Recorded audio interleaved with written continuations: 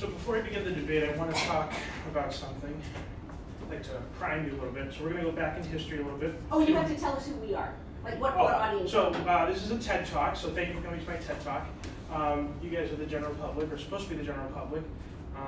And so let's go back a few hundred years to the year 1616, a very, very important time in history. In the year 1616, there was a little Italian man that went by the name Galileo Galilei.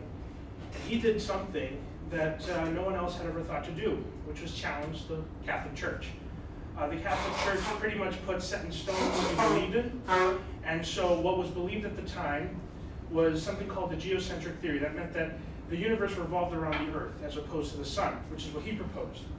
So in 1616, they launched an investigation against him, and that's him right there. And there's a reason why I'm mentioning this. This is a moment in history where there was a preconceived notion that was challenged for the first time, even though it wasn't widely accepted, because it wasn't. He was not accepted. In fact, I think he had to drop school because his proposal was so radical that it embarrassed the university. So now let's transition into what I think is the greatest debate in all of human history, the human cloning debate. And let's talk about what it is first before we dive right into the nitty-gritty of it.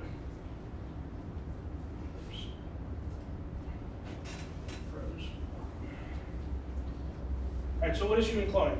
So this is directly off a very credible source. Human cloning often refers to human reproductive cloning to produce a genetic copy of an existing person. Despite decades of speculation, there has been no human reproductive cloning, so it hasn't been done before. Research cloning, also known as embryo cloning or therapeutic cloning, is another form of human cloning that produces genetically specific embryonic stem cells.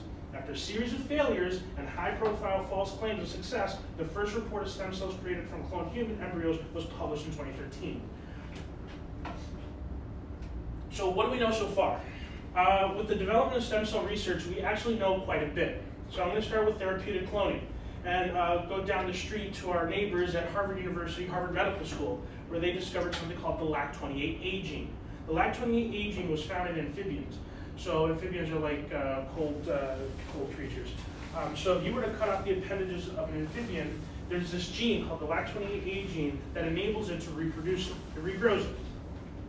Why is this important? Well, there's actually a belief, not a belief, but it's true, that we have an organ in our system right now that is capable of regenerating itself. It's called the liver. So if I were to sever your liver in half, it has a tendency to grow itself back. This means that there's a natural tendency for, as a defense mechanism, to reproduce. So it's turned off. It's believed to be turned off, and we're trying to turn it back on. That's important. Next, 1996, Dolly the Sheep. Dolly the Sheep, this was huge in 96. I mean, some of us weren't born. Dr. Keynote, I'm sure you remember this. But Dolly the Sheep was so important because this is what basically caused this to hit the headlines. This was an idea of science fiction. This isn't something that people really thought about. Yeah, it was spoken about every now and then, but it became a serious conversation after 96 because we're capable of cloning a mammal. Problem with Dolly the Sheep is its clone died pretty early. The reason why is there's something called telomeres, which is on your DNA, and on a clone, it's actually shorter. And there's no way to lengthen that, at least right now. So what does that mean? If I were to clone Dr. Kennedy's clone would die a lot shorter in terms of its lifespan. There's a case study, 2008, Ohio, United States. We go to a toy propeller store. There's a man who owns the store, and he was playing with a gasoline airplane. The propeller of the airplane severed the top of his thumb. His brother happened to be a researcher. He sent him something called extracellular matrix. It's the extracellular matrix of piques blood. It's a light, dried up powder that he applied to his thumb, and in a matter of 6 months to a year, the man's finger grew back. Disclaimer, there are people in the scientific community that consider this to be a hoax. So I do have to present the facts. Although this is accepted by some scientists, there are some scientists that call this a hoax. And so there was an orthopedic surgeon that spoke about this and said that's not true, that didn't happen or couldn't have happened. So I just have to present to you both sides of what happened there. And then I'm gonna skip these videos for a minute just because I don't know how much time I'm gonna have. Let's talk about the benefits of cloning. In the top left-hand corner, I have a picture of a few cows.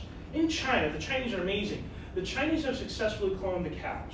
And there's a reason for this. There's a very particular meat that is preferred.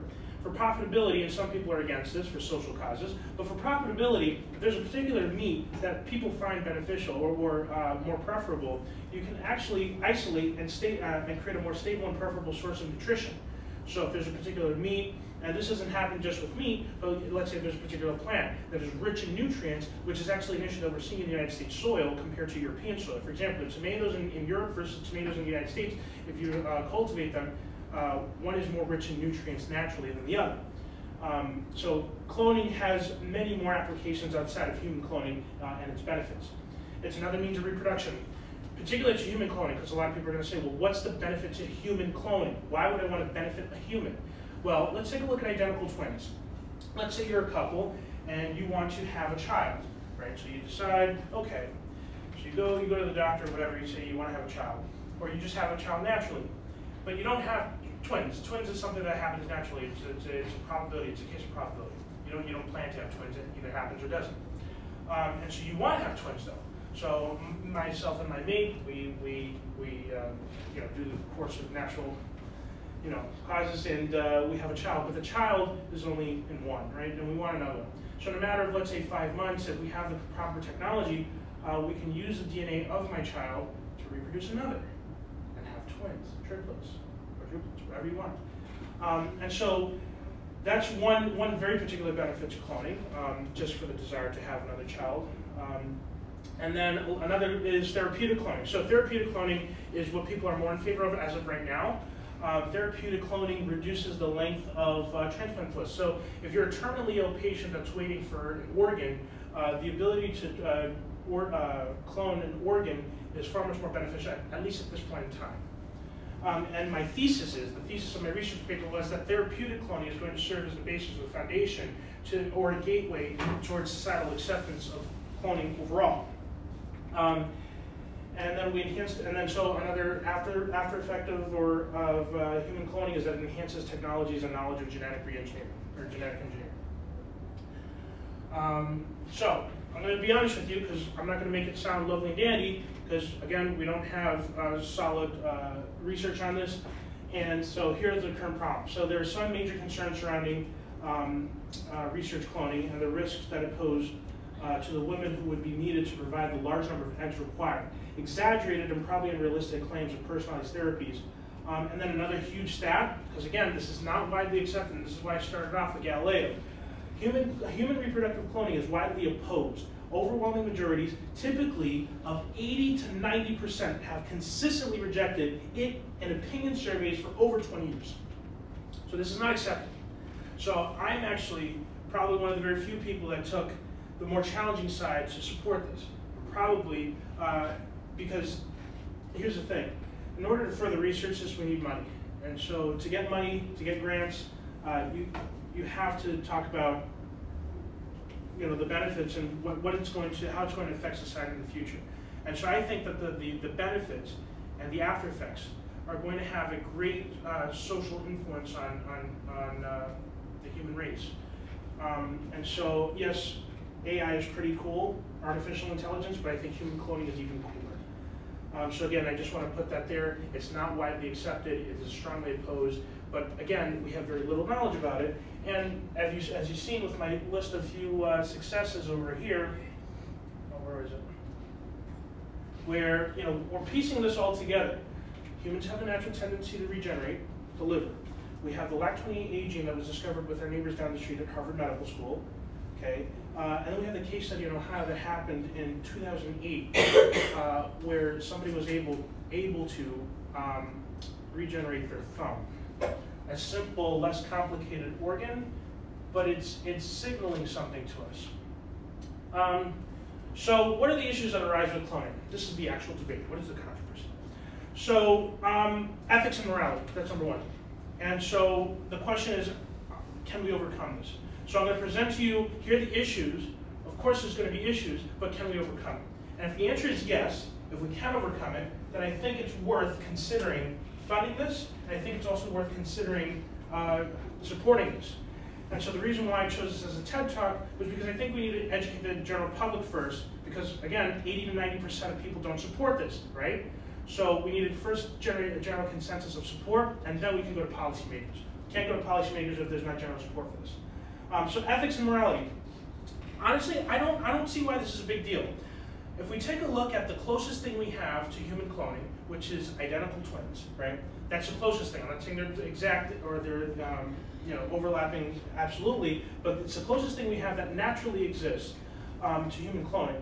So ethics and morality, all right, we treat it like an identical twin. It's a different organism. It just has similar physiology and so forth. And so there is no reason to consider whether we should be treating this like a lab rat or whatnot. It's another human. It gets prescribed the same human rights and so forth. It's just another citizen of our country in our globe.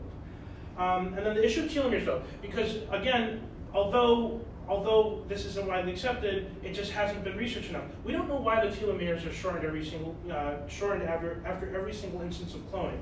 So further researching that would enable us to better understand that and increase the longevity of the clones, which is quite interesting. Now, how much time do I have left? You have about 2 minutes. All right, so I'm going to quickly see if I can show you this video. Because the Chinese have cloned monkeys. And as this is loading, disclaimer, there's been 79 attempts before the actual succession of cloning. Probably have to hit wood. Are the first primates to be cloned using DNA transfer. Yeah. The same technique which produced Dolly the Sheep 20 years ago. And now scientists plan to create more genetically identical monkeys. And we're talking populations, not just one or two. They say these monkeys will help with future research into human diseases, but campaigners fear the experiments could lead to human cloning, an idea that raises many ethical and moral questions. Activists also claim the tests involve unacceptable levels of animal cruelty. The scientists have even allegedly admitted that their work has resulted in abnormal development and death of many monkeys. Zhong and Hua were the result of 79 attempts. The cloning process involves transferring cell nucleus DNA to a donated egg that is then prompted to develop into an embryo. Sheep, cattle, pigs, cats, mice, and rats have all been cloned with this method, but it's the first time for a monkey. So the question on many people's lips, how long before we see the first human clone? That's the great question. So I just think it's a matter of time, and that's my thesis, that therapeutic cloning is going to lead towards human cloning. And it's all pointing in one direction. And to loop it back around, to finalize my, I think this is my presentation, to finalize my presentation, there's many instances that lead towards researching this A, being able to understand the mechanism to its entirety, and C, there are way too many benefits. As she said in the video, it's going to help our understanding of human disease, and there's a number of other benefits that, as I mentioned earlier in this presentation. And again, in history, we've always tried to challenge preconceived notions that have always existed, and it's on us to recognize when we should be challenging that, and it happens in many cases in history. And it started all the way in 1616, and we're seeing it again. Thank you. Yes? I have a question, Mr. I can't remember your last name, DeJesus? Yes. DeJesus. So, the only real benefit to reproductive cloning of humans that I saw in this talk was so that people could have another kid, which is pretty easy. People have kids all the time. So I didn't see any actual reason to clone an entire human. To clone an entire human, other than people who just want another human, in which case I would say have a baby or adopt or whatever. So what are the actual why would we actually want to reproduce another entire human? I think so. All these subcategories of cloning are under the umbrella of human cloning. And so each subcategory of cloning has its own particular benefit, and as a whole would lead to our ability to clone a human. And to clone a human, although that's the one benefit that we see now, I would assure you that with the advancement of each subcategory of cloning, we will be able to discover a number of benefits that would arise through our research. So I'm more in support of the research of it as opposed to just seeing the benefits of it and pursuing it only because of its benefits. Okay. All right, any other questions, comments? All right, well, thank you very much. First TED Talk I've actually been to. All right.